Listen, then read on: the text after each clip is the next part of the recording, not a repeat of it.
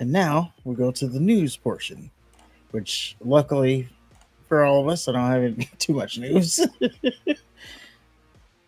I did it for The Rock. So the WWE, they released the documentary, the much anticipated behind the curtain WrestleMania documentary. It pretty much confirmed everything we knew about WrestleMania. So they confirmed that there was a pivot. They didn't initially have this plan to put The Rock in place and then Cody Rhodes take back over, as some people suggested may have happened. This was an actual pivot. The big part of this this documentary is we learned the WrestleMania plans were in place back in October. It started to gain steam that maybe they were going to go Rock versus Roman, especially when The Rock made it to the board. Triple H told Cody Rhodes before the Royal Rumble that, yeah, it's looking like we're going to go Rock versus Roman. Cody Rhodes was like, well, where does that leave me? Triple H said, I don't know, but I'll figure it out.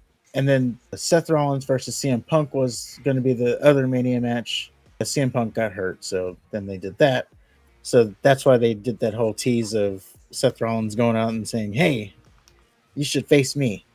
But the biggest thing that came out of the documentary was Dwayne The Rock Johnson. He went out and tested the crowd. You want to Rock sit at the head of the table.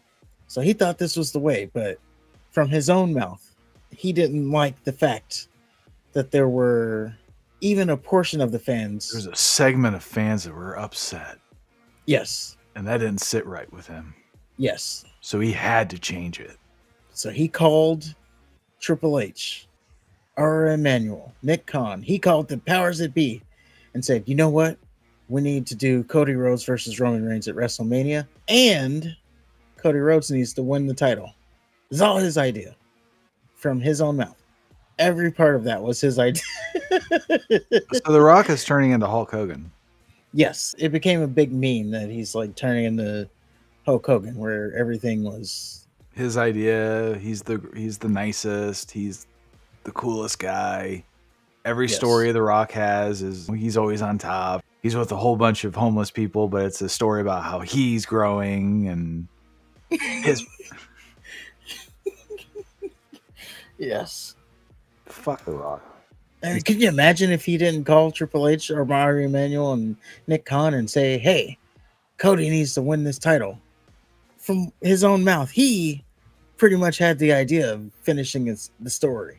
Yeah. And it was never thought of before that. I don't buy that for 1 second. Yeah, maybe it was a little exaggeration. That's a lot of exaggeration.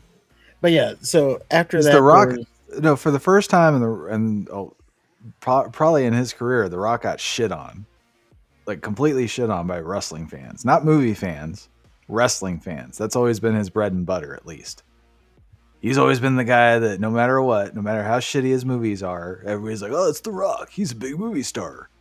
He hasn't made any movies that are big, but he's a big star. But he got shit on, and then he panicked. Well, as long as he did the right thing. Lying to make yourself seem like the good guy in the story. Yeah, because remember, this doc was supposed to come out a long time ago, but he had to approve it. So, and why do they have all those cameras backstage and during personal conversations? Like, why is Cody being filmed about his WrestleMania spot being taken away from him? You're gonna win the Royal Rumble, but I guess they knew. They knew this was going to be a moment. I don't know. Just a little fishy for me.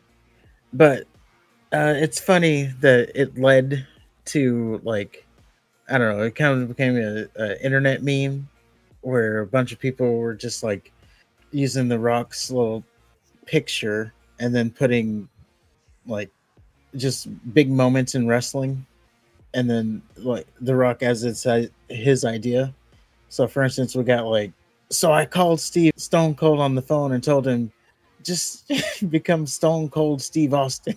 And then there's another one. I called Vince McMahon and said, let's name it WrestleMania.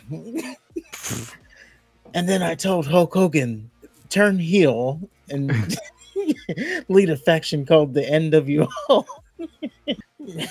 So yeah, it's become a big thing. As it should. He's earned it.